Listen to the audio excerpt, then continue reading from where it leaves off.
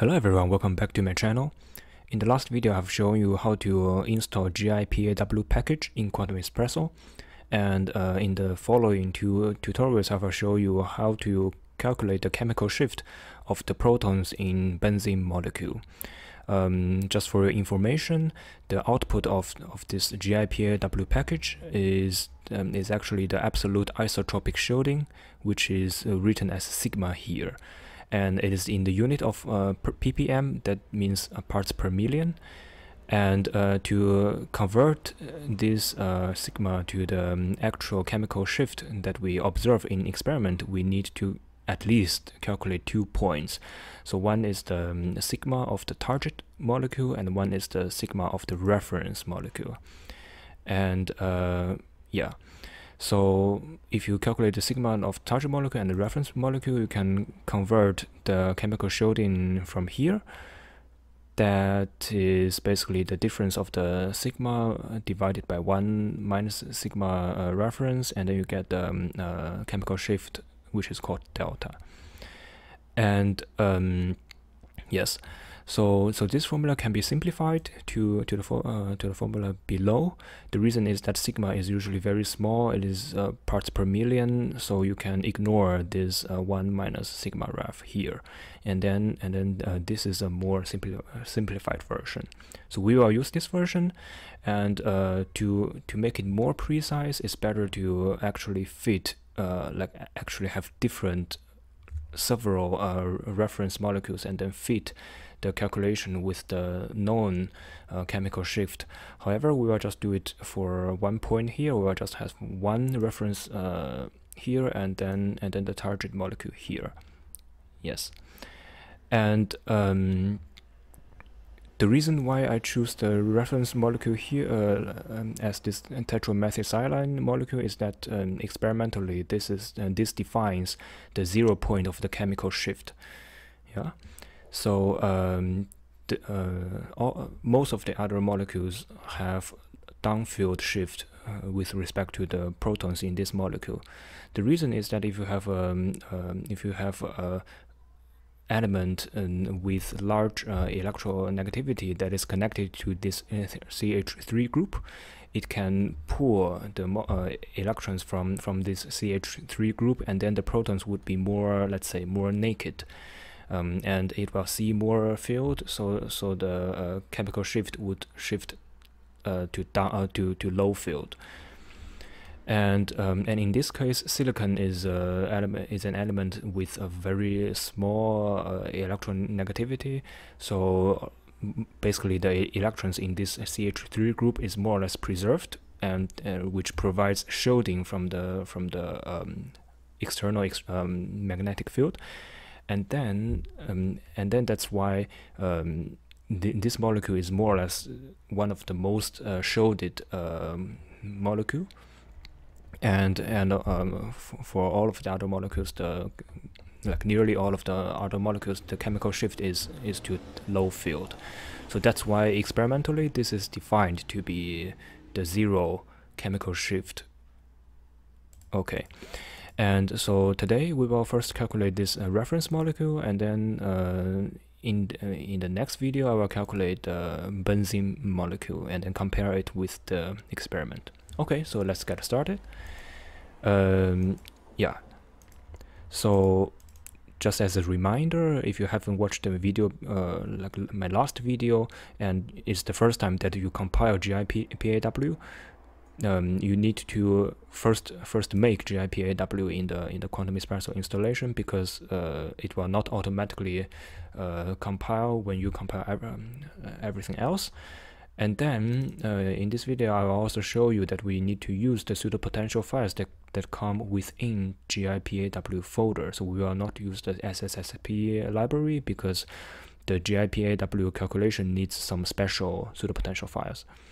And so the general steps is that it's quite simple. You first need to do a self-consistency calculation using pw.x, and then you need to use a GIPAW.x that we compile here to to do the calculation of NMR, ESR, G factor, something like that, and all of those calculations. Okay, so let's get started. We first want to calculate the reference spectrum of this TMS molecule, and the first thing to do is to do a self-consistency calculation. And you notice that I already changed the pseudo-potential file directory to the installation of Quantum Espresso and the GIPAW folder, and then pseudo folder. Yeah, and this line means that we want to calculate the force on each atoms, and this is a molecule in a box calculation, so the box is chosen to be large, which contains only one molecule inside, and the kinetic cutoff energy is set to be large because we want it to be precise. So in principle, you need to do a convergence check. So you increase this value gradually and see whether the chemical shift converges to some threshold. We will just use 90 here for the purpose of demonstration. And no symmetry, we say that there's no symmetry, but you can also try without this line. And it seems that this is important. It means that the first step of the self-consistency calculation has a more precise diagonalization. And so if your GIPAW calculation shows some error, saying that it is like it stops halfway, and maybe you need to lower this threshold here, or you can add a smearing argument here. That's also possible. Yeah. And for this mixing beta, I change from the default to 0.5 to lower the mixing beta. This will help with the convergence a little bit. And yeah, so here I set the convergence threshold to be smaller to make it more precise. And yeah, those are the pseudo-potential files, and also the atoms, and everything like the atomic positions I find in the internet. So it would be a good practice that you also relax the structure before, but in this case I just take it from the internet. It will not change much. And then the K points is automatically, and 111 this is a gamma point calculation. Remember that if you want to do GIPAW calculation, you cannot say that K points and write gamma here. Yeah, so that is not possible. So you need to specify 111 here. Okay, and maybe it's also good that I can show you what is the structure of the molecule in XCrystal, and we open the input file of this self-consistency calculation, and press here, and you see indeed we have a big box, a small molecule here, and this is yeah, there are 4 CH3 group, and this is the center atom is silicon atom. Okay, then basically I will not do the calculation here. I will just copy the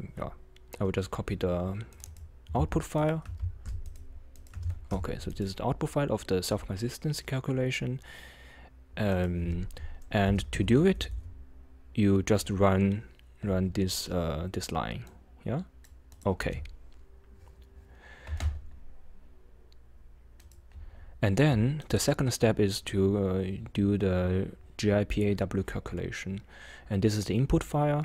You have a specification of the job. We want to calculate the chemical shift, that is NMR, and the prefix should be the same as the self-consistency calculation, and the temp dir is basically the same as the out dir here. Yeah, you need to set it to be consistent. Okay, and this is one parameter. This is to to extrapolate the pseudopotential files, and this is to use the let's say we don't use the macroscopic shape of the NMR. So basically there's nothing that we really specify here. We just run the calculation by this command. Yeah, so this will take some time. It's a little bit time consuming, so I will also just copy the output file back. So those are the two output files, and the information that we need is in this gipaw.out file. And just scroll down, there are a lot of informations, but what you need is basically here. Yeah, total NMR chemical shifts in ppm. Okay, so this is the chemical shift for silicon, for carbon, and what we need is for hydrogen. So you see that hydrogen is here, and since all of the hydrogens in on this molecule are equivalent, we expect to see more or less the same chemical shift. There could be a little bit error, but you see that it is around 30.38 ppm. So we just copy from here to here. Okay, so that's all for today, and in the next video I will repeat the process on a benzene molecule, and we can get the actual chemical shift. That's all for today, and I hope to see you next time.